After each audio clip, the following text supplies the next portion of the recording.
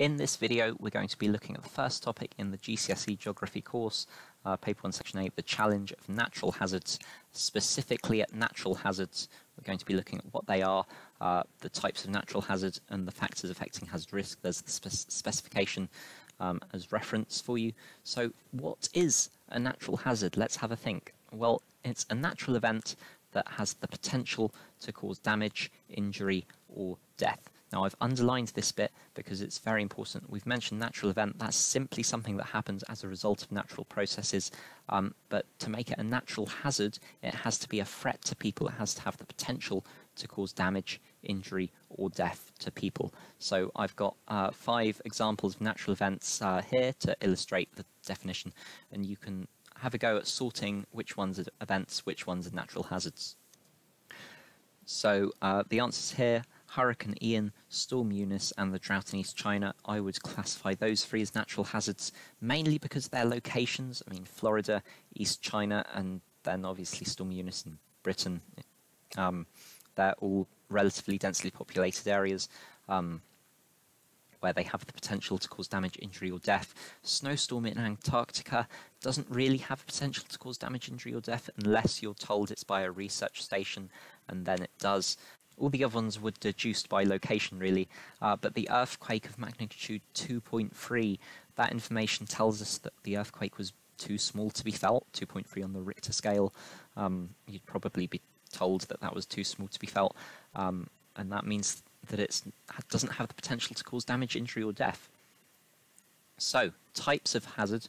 There's 4 types of natural hazard that you really need to know about. Tectonic hazards we're going to look at in more detail later on in the course. They are a result of natural processes underground involving the Earth's tectonic plates, so any seismic activity that has the potential to harm people, basically. Earthquakes and volcanoes we look at in more detail. Atmospheric hazards, again, we look at in more detail later in the course. They are a result of processes in the atmosphere, so hurricanes and droughts. Geomorphological hazards, you probably won't have seen this word before.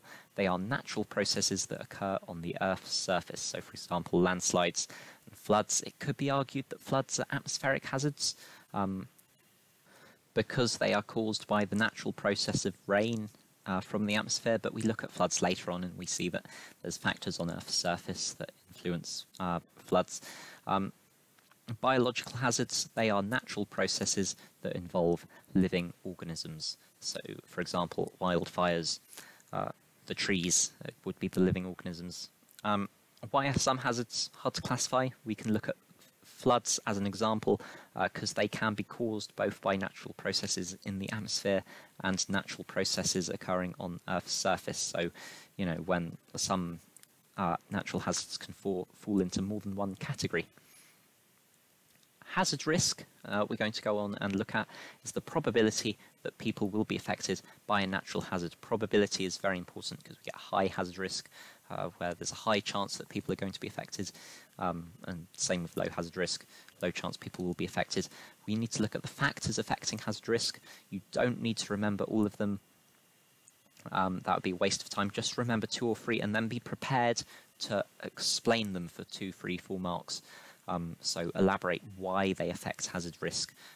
We have a look at a couple later in the video. I explain them. So, for example, population increase might force people into more hazard-prone areas because there's only so much space on the Earth as it becomes more populated. Magnitude, you know, increases how dangerous they are, makes it more likely to affect people. Location, again, we really touched on this in the last slide. For example, the snowstorm in Antarctica versus in Edinburgh. Poverty is a good one to unpack, and I do so later. Time of day, think about where people are during the day or at night. Urbanization, thinking about people in cities, how they're densely populated and how that affects hazard risk.